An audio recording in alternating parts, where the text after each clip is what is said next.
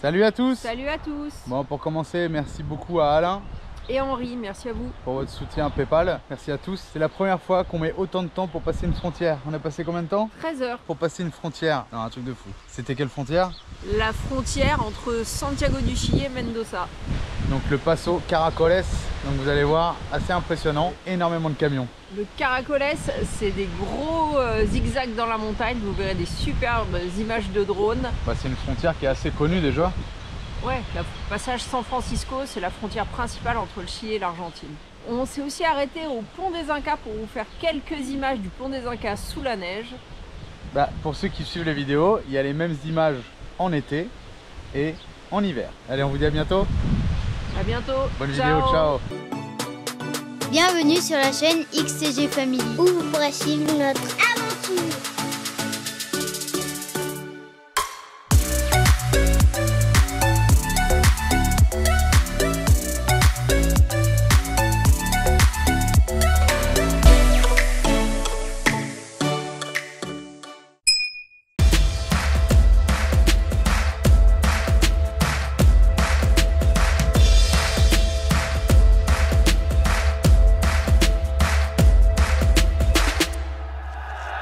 – 4h50 du matin, on a le parking de droite qui se vide.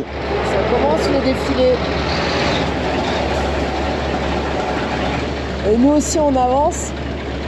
Il y a, je pense que c'est un carabinier, carabinero là, qui nous a demandé d'avancer. Donc on s'avance. Je ne sais pas si on passera avant 7 heures, mais peut-être à la suite des camions s'il y a un creux. On n'était pas prêts là. Nous on attendait 7 heures quoi. Bon, 5 heures, c'est bien, c'est passons, sauf qu'on va pas pouvoir filmer au drone les zigzags de la route qui monte. Et il nous a fait avancer de 15 mètres à 5 heures du matin. Et apparemment il laisse passer déjà une centaine de camions et après ça serait nous. Mais comme je dis, on va peut-être le passer qu'une fois, hein, le caracole. Hein. Donc moi je vais me garer sur le côté, on va passer le jour. Hein. Parce que je voudrais faire un coup de drone quand même. Et 6 heures, ça continue, les camions, les camions, les camions. Il y a un paquet de camions énorme. Là, on a la télé chilienne qui est là. D'ailleurs, il veut m'interviewer. S'il y a 3000 camions, on n'a pas fini. Hein, bon, il a fallu avancer de 10 mètres. On s'approche tout doucement. Le jour n'est pas levé encore, il est 6h30. Quasiment que des Argentins qui retournent chez eux. C'est pire que les 24 heures du Mans ici, hein. Parce que si on cumule les deux, on est sur pas loin de 10 000 camions. Allez, je retourne au chaud. Parce que ça caille. Bon, il est 7h30, le chemin est habilité, il fait encore nuit. Donc on va attendre sur le côté pour essayer de vous faire des images au drone. Ça y est, c'est habilité pour tout le monde. Nous on s'est mis là du coup. Tout le monde passe maintenant. Les bus, les camions mélangés, les voitures. Il est 9 h, on a décidé de prendre la route parce qu'il fait bien jour maintenant. Et regardez, évitez les amendes, interdit de rentrer au Chili avec des produits d'origine animale ou végétale dans ses bagages ou son véhicule. Alors il montre tout ça, mais en réalité, si vous venez avec des produits sous vide, normalement la charcuterie, ce genre de choses cuites, il n'y a pas de souci. On a laissé passer un paquet de monde, j'espère qu'on va pas attendre la journée pour passer là-haut. Mais on voulait vraiment pouvoir vous filmer la route, le caracole que ça s'appelle. Et c'est vraiment une succession de lacets dans la montagne. On va essayer de faire chauffer le camion tout doucement. Est-ce qu'il fait 7 degrés? Bon, ça se voit moins, mais ici aussi, la route a été complètement recouverte de gravats venant de la montagne. Ça a été dégagé. Bon, comme c'est le Chili, on attaque direct avec le péage. Là. Ah. J'ai l'impression qu'ils prennent pas la carte bleue. 3008, 4,50 €. Là, donc il n'y a pas de machine à carte bleue? Non, parce que c'est privé, c'est pas l'État. Ah. Eh ben heureusement qu'on avait changé de l'argent en fait. Ouais, ils prenaient tout, hein. Réal, dollar, euro. Ah oui, d'accord. Ouais. Et il était pas regardant. Non. Je sais pas si là-haut il y aura de la neige ou pas. Parce qu'on va monter d'à peu près 1500 mètres, donc je sais pas s'il y aura de la neige là-haut. Et pour passer du coup d'Argentine vers le Chili ou l'inverse, ce passo-là, ce qui s'appelle Passo Libertador, ou certains l'appellent Passo du Christ Rédemptor. Et ben, on passe dans un tunnel qui traverse toute la montagne. Mais avant d'y arriver, bah, faut qu'on fasse le caracole, l'escargot. Alors là, on voit, ils ont repoussé les déchets qu'il y avait sur la route sur le bas-côté. Ici, il n'y a pas de pitié, hein. Ça double une blanche, c'est pareil. D'un autre côté, il n'y a sans doute personne en face, puisqu'il n'y a personne qui est censé venir de l'autre côté. À moins peut-être qu'il y ait des entreprises qui travaillent plus haut. Alors lui, il se fait pas chier à prendre le tunnel, hein. Il prend la déviation, c'est 4,40 m, il est pourtant moins haut que nous. On nous a dit les Brésiliens, ils roulent. Alors je pense que ils ont peut-être fait ce toit pour prévenir les éboulements de la montagne. Alors là, encore un petit panneau qui annonce qu'il y a des machines qui travaillent. Mais en fait, on voit que tout du long, il y a eu des éboulements. Là, on voit, c'est plein de pierres sur le bas-côté. Et c'est un peu comme ça tout du long. Donc, ils doivent dégager toute la route, en fait. Ah ouais, là, ça se voit, ça avait bien dégueulé sur la route. D'ailleurs, regardez les passages d'eau, les gouffres que ça a fait. Je ne sais pas si vous voyez quelque chose. Alors ici, on passe pas dans le petit pont. Peut-être qu'il y a eu des dégâts, je sais pas. Alors, regarde, ils l'ont étayé. Ah ouais. On a fait les poteaux. Apparemment, c'était pas arrivé depuis de nombreuses années qu'il y ait une pluie pareille au Chili, hein. Ça a touché tout le Chili et c'est rigolo parce que c'est un peu comme en France. On voyait aux infos qui disaient que c'était la grande sécheresse, mais pendant la grande sécheresse, ils ont eu des inondations et une pluie qu'ils n'ont jamais vue. Truc de fou.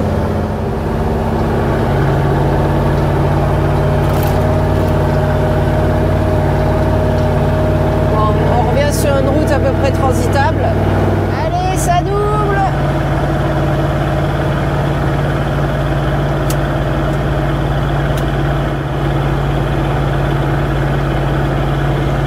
Toujours le petit merci, ça fait plaisir. Regardez, là, on voit tout ce qui est passé au-dessus. Le petit tunnel qu'on voit quelque part par là, c'est le passage de l'ancien train dont je vous ai déjà parlé. Vous verrez bien le caracole parce qu'en fait, regardez, tous les camions sont à la queue leu dans le caracole, dans les lacets de la montagne.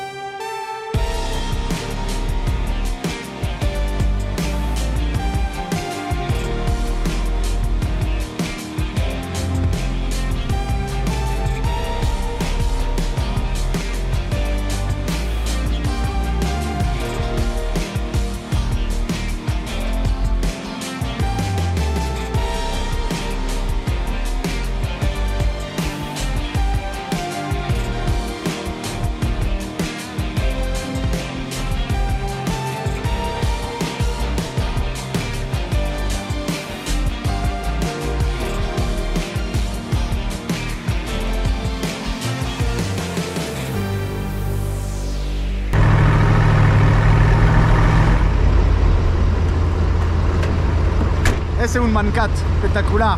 La bomba de injection, la regla diesel crema. Jesús María, Córdoba. Bon, j'ai filmé comme j'ai pu au drone, hein. J'espère qu'il n'y aura pas trop de saccades. On choisira les séquences. Et regardez ce fameux caracole. C'est impressionnant avec tous les camions à la file. Il y a de plus en plus de camions et nous on laisse passer tout le monde. On va passer la journée à la douane. On quitte le caracole. Je pensais qu'on était à la fin, mais non, il continue le caracole, regardez. Ça monte encore. 2560 mètres. On est monté de quasi 1000 mètres. Et il va nous rester encore pas mal de kilomètres à monter pour rejoindre les un peu plus de 3000 mètres, je crois, côté argentin. Ah bah regardez, ça continue les lacets au-dessus là. Allez, on repart pour la montée. Attention, rétrogradage, 3e, c'est reparti. 2000 tours. Et on repasse dans les tunnels protégés des éboulis.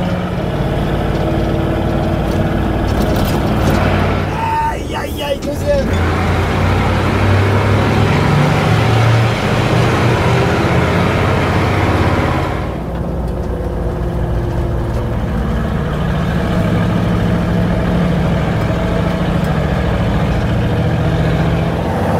C'est quand même un avantage qu'il n'y ait personne en face. Ah, c'est génial, tu veux dire. Ah ouais, c'est clair, c'est bien, mais d'un autre côté, il n'y aurait pas autant de camions non plus. Quel passo? Non, il se passe rien du tout. Tu peux continuer à doubler. Ah non, il y en a un qui est arrêté là.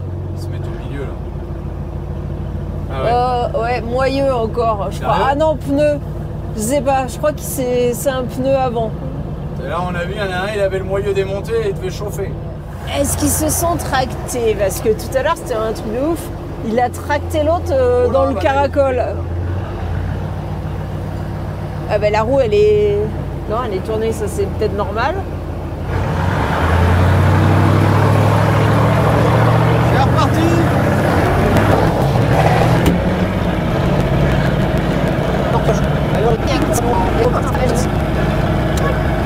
Parce qu'ici, c'est la station de ski.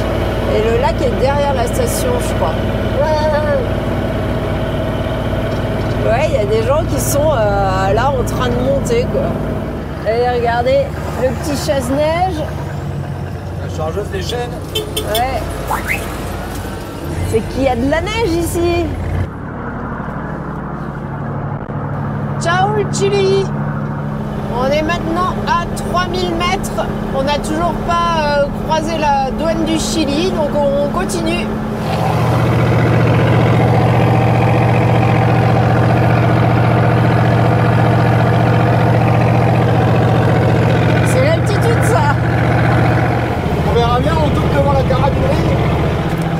Je pense qu'ils ont vraiment d'autres préoccupations que ça en ce moment.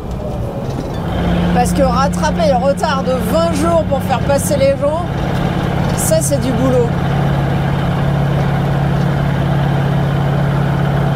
Je crois qu'ils sont en panne ou quoi? Ouais, je sais pas, c'est chelou. Là, ils ont dit bonjour. Ouais, très sympa.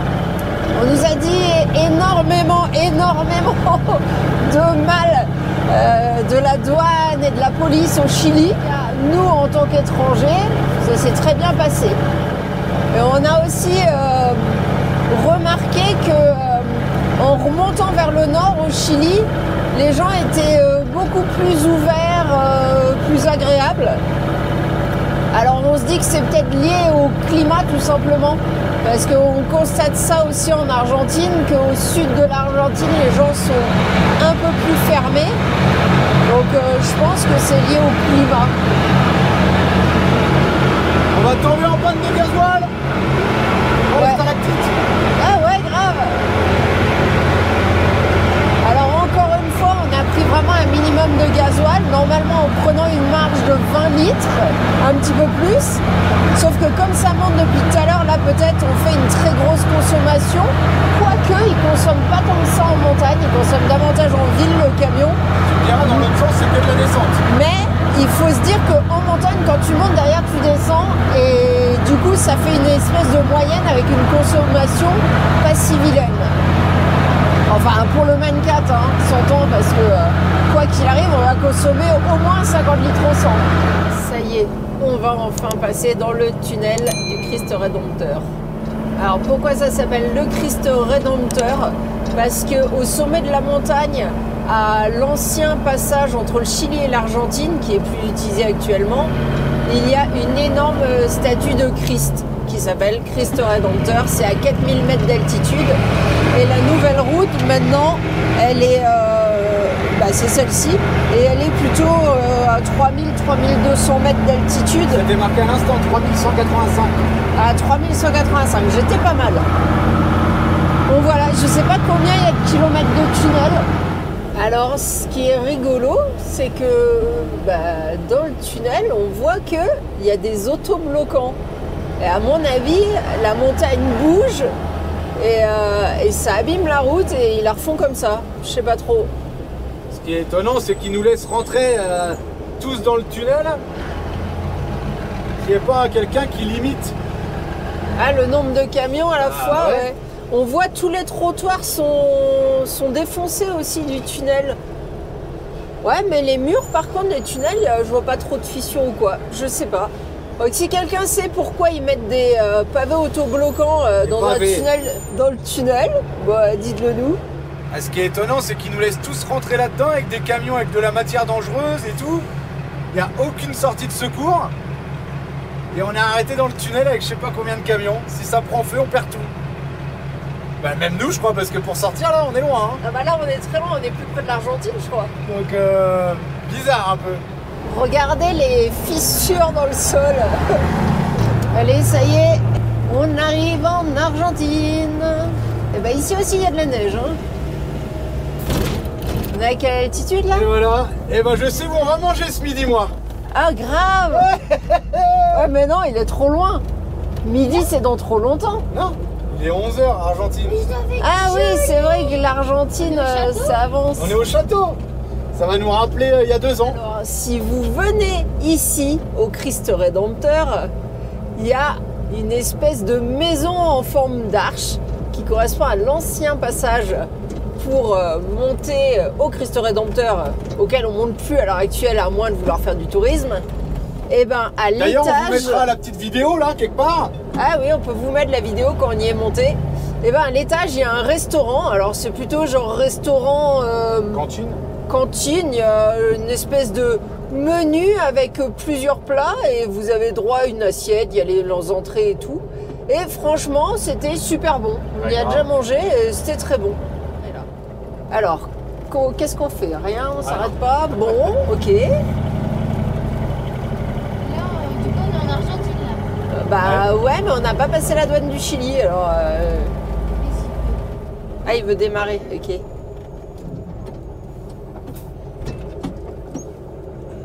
Allez, il va en face. Pas de problème, les gars, vous travaillez, nous, on est en loisir ici. Matière inflammable 5.1, c'est quoi? Eh ben nous, on sait pas, mais j'imagine que si on était coincé dans le tunnel avec lui et qu'il avait eu un problème, c'était pas pour nous. Par contre, je comprends pas parce qu'on arrive là où on était il y a 2 ans. Il y a 2 ans, on n'a pas vu la frontière. Ouais, je sais pas où est la douane là. C'est quoi le délire? Et j'ai souvenir que Manatra qui m'a dit ils sont sortis d'Argentine sans faire tamponner, ils n'ont pas trouvé la douane. Il va falloir qu'on trouve la douane à un moment. Qu'est-ce que c'est que ce bordel? Mais bon, là, on a suivi les camions, donc si personne s'est arrêté, c'est qu'il n'y avait pas de douane Chili côté Chili. Je sais pas si vous voyez, il y a plein de gens en train de circuler à ski. Sur le côté. Raquette, je pense. Ouais, peut-être raquette. Ski de fond. Ski de fond ou raquette, je sais pas. Ils sont vous avez vu la neige? Elle est rouge ici. Ouais, c'est vrai, la neige est rouge. Ils ont poussé toute la boue. En tout cas, je refais un petit coup de pub pour Diesel Rema à Cordova. Si vous avez besoin, je sais pas, vous cherchez un dieseliste, eh ben, allez-y, hein, en confiance. Hein. Jésus Maria Cordova. On vous mettra la vidéo là. Ouais, t'as intérêt à t'en rappeler parce qu'on oublie à chaque fois. Et le restaurant, il est là. Je sais pas si vous voyez l'arche. J'espère qu'il est ouvert le resto. Donc voilà, venez au restaurant qui est au premier, à l'étage de cette arche. Alors j'espère c'est ouvert. Comme le Passo vient de rouvrir aujourd'hui. Ah, peut-être le restaurant est ouvert aussi. Attention les câbles électriques. Por favor. Ça passe.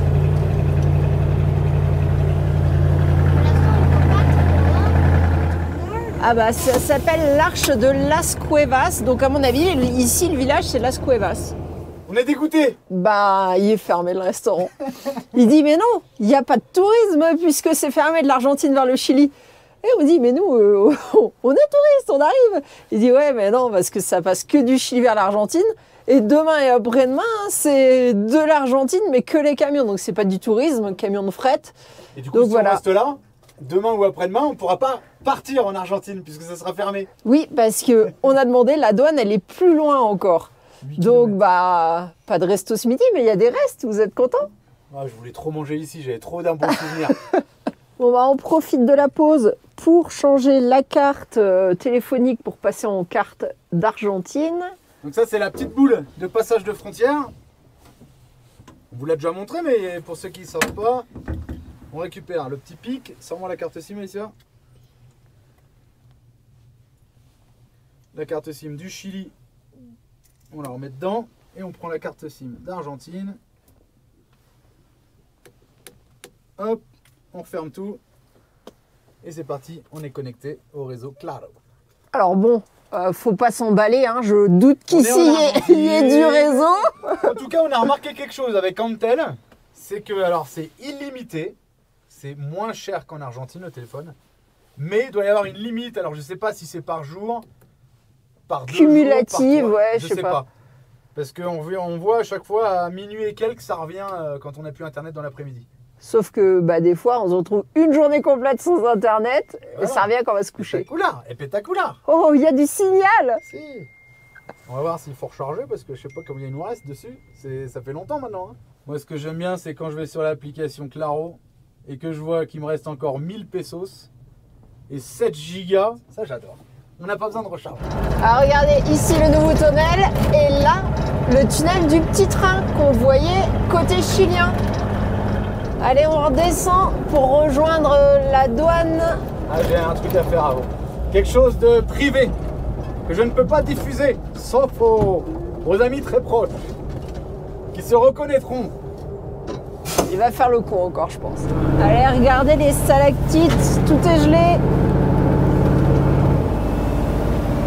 Alors, pour ceux qui ont vu nos vidéos, vous vous rappellerez que sur cette route-là, quand il y a des camions qui perdent leur chargement, eh ben c'est les gens du coin qui viennent récupérer la cargaison. Il y a des annonces à la radio.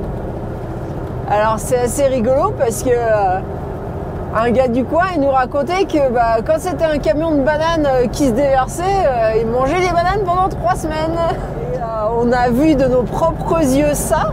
La dernière fois qu'on est passé, parce que c'était une cargaison de bois qui était tombée en contrebas. Alors heureusement le camion était resté en haut, mais la cargaison de bois avait fini en contrebas, à moitié dans la rivière, à moitié dans le ravin. Et les gens descendaient à moitié en rappel pour récupérer des planches de bois. Tout ça, vous pourrez le retrouver sur les anciennes vidéos. Alors le petit musée qui peut vous raconter l'histoire du train, c'est la petite maison que vous devez voir là-bas dans le fond, la petite maison blanche. Et le gars était super sympa.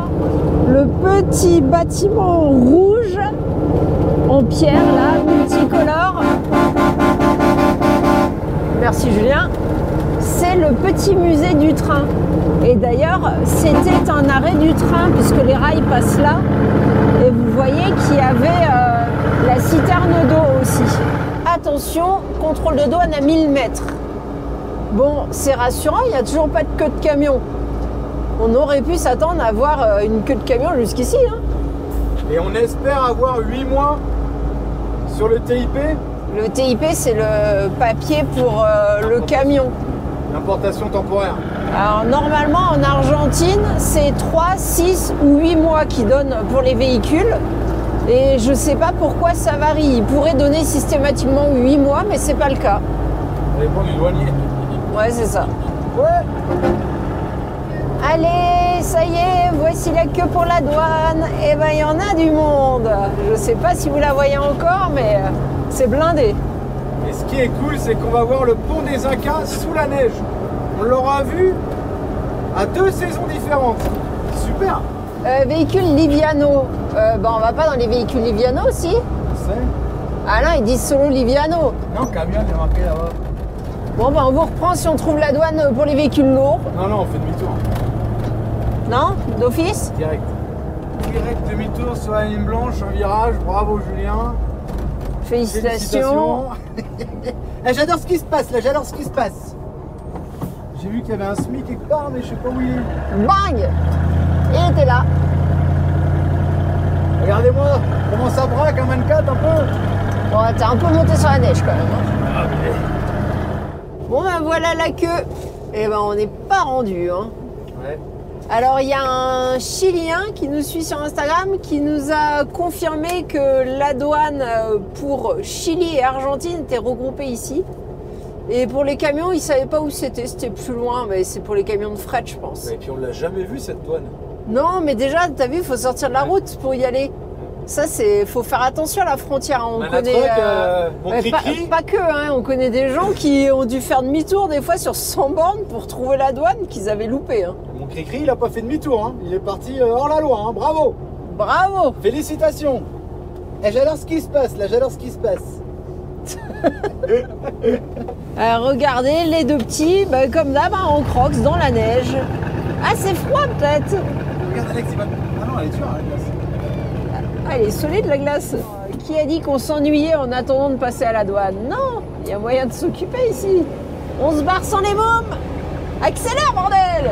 Allez, on est toujours dans la queue pour la douane. Je dirais que ça fait 3 heures qu'on est là. Et on n'est pas encore rendu. Hein. On doit continuer du coup, pour aller jusque là. On mange. On mange en cabine, les petits mangent derrière. Ça y est, on arrive dans le bâtiment. Alors ce qui est rigolo, c'est que les gens ils disent comment ça se fait que le camion il avance plus vite que les autres, il double tout le monde. Bah non, en fait le camion il est dans sa file et il a sûrement choisi la bonne file quoi. En plus, on nous a doublé 2 fois. Ouais, on nous a doublé 2 fois. Genre on va doubler nous. Ah la mentalité. Je dirais pas de qui, mais on voit les plaques. Hein. Le gendarme il a dit de toute façon le camion il a pas bougé, il est dans sa file. Et il est obligé de rester là pour la hauteur. Oh le bordel.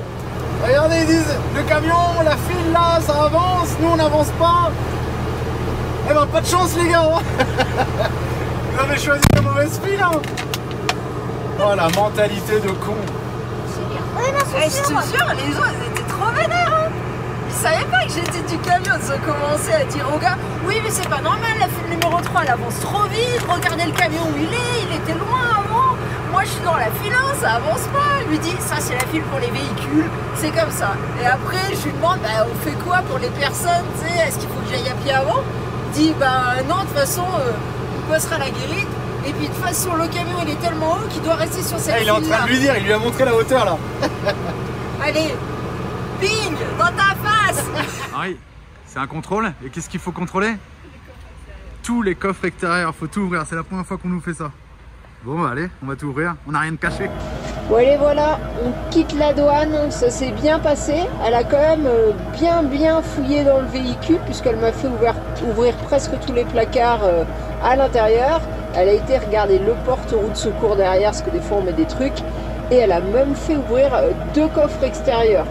Donc ouais, c'était la première fois. C'était un peu bizarre parce qu'on a eu un petit papier supplémentaire. Je ne sais pas à quoi il sert. Ils ont tamponné, m'ont demandé d'écrire le nombre de personnes et la plaque d'immatriculation. Et je crois qu'on doit la donner à la gendarmerie plus loin sur la route. On verra bien. En tout cas, on a eu le Graal. Regardez le pont des Incas. On vous mettra peut-être le lien quelque part dans la vidéo, là, dans un petit coin. Julien avait fait du beau drone au pont des Incas. On va retourner le voir. Nous voilà au pont des Incas.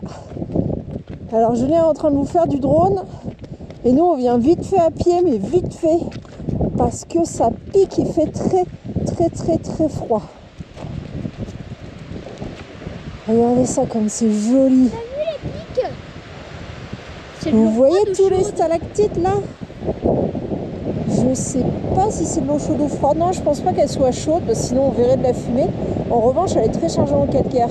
C'est pour ça que ça laisse plein de dépôts jaunes là.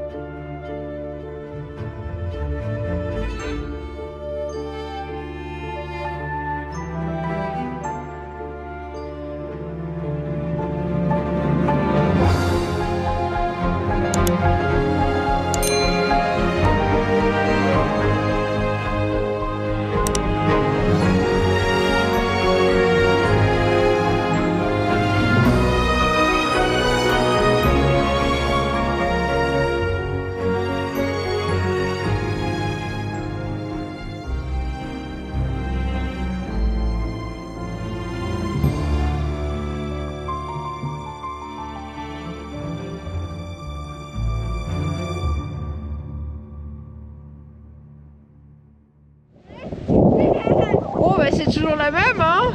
Vous avez l'habitude. Allez, venez, on va voir de l'autre côté du pont. Vous approchez pas trop, hein? Vous pourriez dévaler en bas. Recule, Alex. Regardez.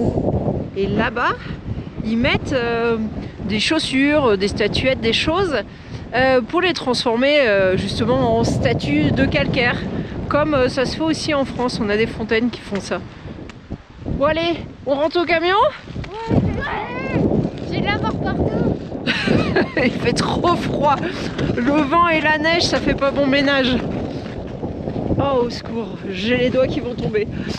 Je meurs. Je meurs des doigts. Vous voulez aller au jeu, les enfants? Alex, il est pieds nus dans ses crocs, quoi. Non mais sérieusement, il a des problèmes, ce gamin. Il va avoir les pieds bleus. Regardez les deux fous, je plaisantais quand je leur disais d'aller au jeu. Ils y vont. Alex, il a pas de chaussettes. Il est en crocs pieds nus. Non, mais ils sont sérieux, ces mômes. Je suis gelée. Bon, bah c'était quand même une journée de 11h30. Parce que finalement, on est levé depuis un petit peu, ouais, un petit 5h moins le quart. Ouais. On est parti à 9h.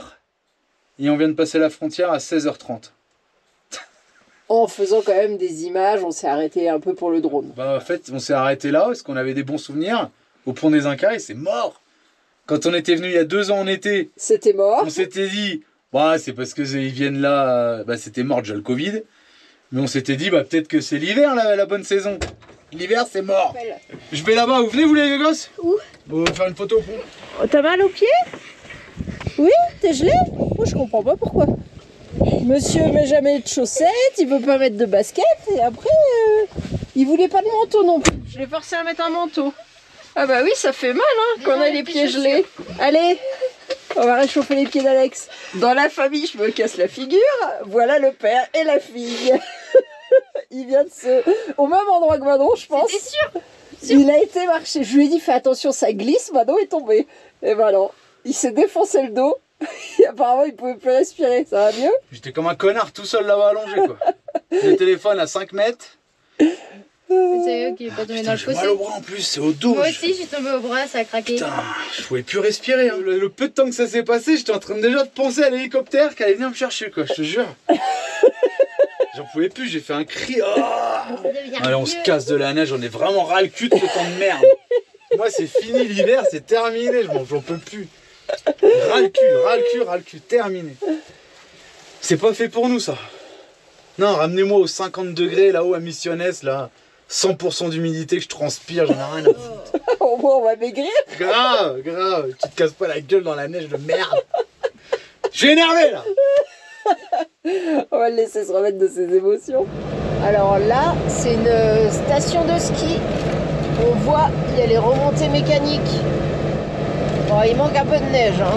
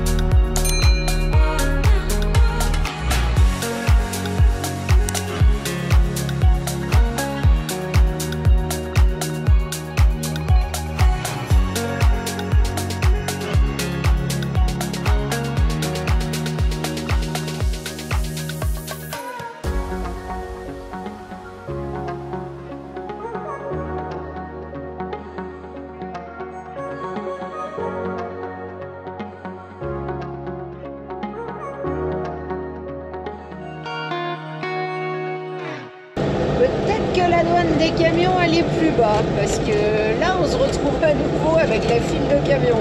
C'est là qu'on va donner le papier. Ah peut-être bien, ouais. Et demain il va y avoir du trafic, hein. 6000 camions en Argentine. Ah, entre demain et après-demain parce qu'ils passeront pas tous dans la journée. Hein. Il y en a un qui est en rade. Il y en a un, il a perdu sa claquette. En panne de batterie. Oh là là, qu'est-ce qui roule vite ici les chauffeurs. Alors évidemment aujourd'hui ça se verra pas, mais la dernière fois qu'on est venu, ils roulaient à des vitesses. Ouais, des bombes, ouais. Alors nous il y avait du monde aux voitures, mais alors aux camions, s'ils doivent les contrôler à chaque fois, bah ça doit prendre encore plus de temps quoi. Alors c'est vrai que sur le principe on serait pas censé doubler. Maintenant vu que c'est la file pour la douane, si on double pas on va rien attendre pour la douane alors que nous on a déjà passé la douane. Mais là on est encore là-dedans. Dans tous les cas la montagne elle est magnifique ici. Hein. Le côté désert grandiose là, impressionnant, mais avec la neige et tout c'est encore plus impressionnant. On va laisser passer la voiture comme ça. S'il y a quelqu'un qui doit se faire défoncer, ce sera la voiture. Quel esprit! Imagine, juste devant toi, t'as un accident. Oui, il roule vite, ouais. On sait jamais, hein. C'est pas parce que le passo est pas ouvert qu'il n'y a pas des gens qui vont aller là-haut au pont des Incas ou je sais pas où, quoi. Il peut y avoir quelqu'un en face, hein. Ah, là, je pense qu'il faut regagner la file. Ouais. Ça doit être le contrôle de gendarmerie. La preuve qu'il peut y avoir des voitures qui montent. Je sais pas ce qu'il fait remonter, il a oublié quelque chose, hein. Parce qu'il était avec nous à la frontière. Alors, je sais pas si vous voyez, là, il y a une voiture. Julien, il vous a mis dans le poteau, vous voyez plus la voiture. Puis là, le flic, il est en train de démonter les garnitures, les garnitures pour voir s'il n'y a pas des trucs dedans. Je sais pas comment ils choisissent une voiture comme ça pour la dépouiller. Est-ce qu'on connaît le gendarme? Parce que comme ils viennent tous de Jésus-Maria. Ouais, c'est vrai, c'est possible. Le camion là-bas qui vient de se mettre sur le côté, là, ils lui ont dit de se garer. Peut-être parce qu'il avait des pneus, je sais pas, ils disent qu'il n'y a pas de droit de reposto. Là, il est arrivé dans le moteur de la voiture maintenant, en train de vérifier des trucs. Interdit pièces auto qui viennent du Chili. Et on a mis notre ceinture. Là, on est en règle. Allez, c'est notre tour, on va voir ce qu'il demande. Et normalement, j'ai envie de te dire rien, à part le papier, quoi. Bah... Oh, il le fait arrêter, le mec. Ouais.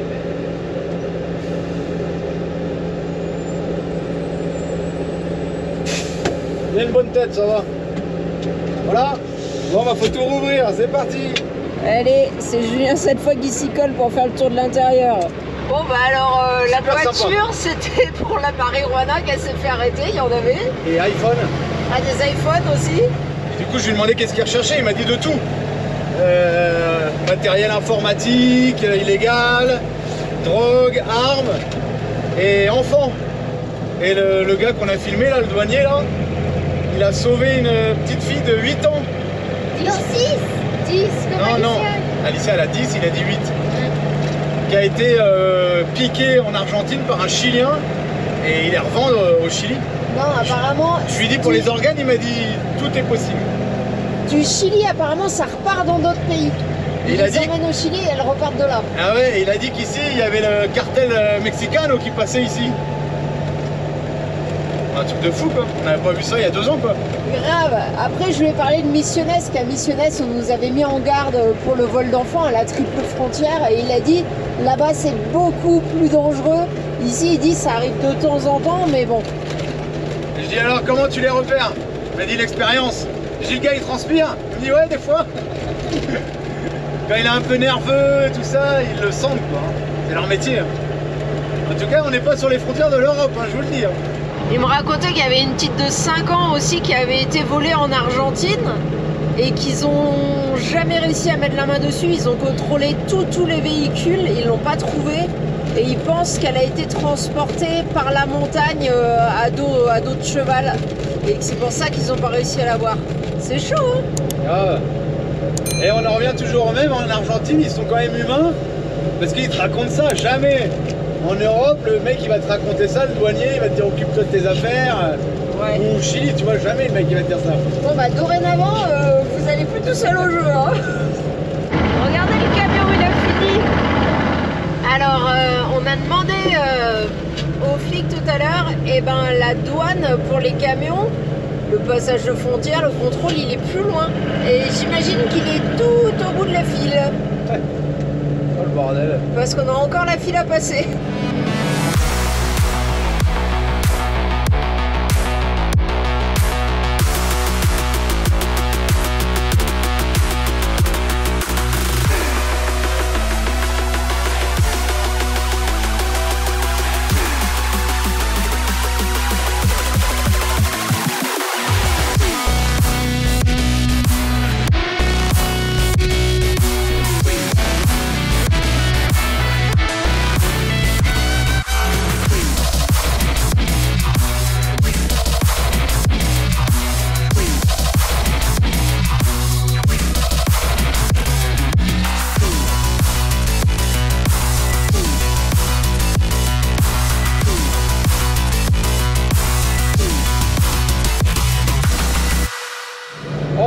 Les camions.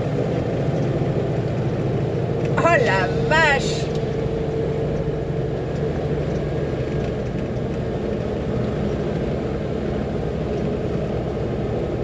Et tout ça, c'est pour demain. 6000 camions à passer demain.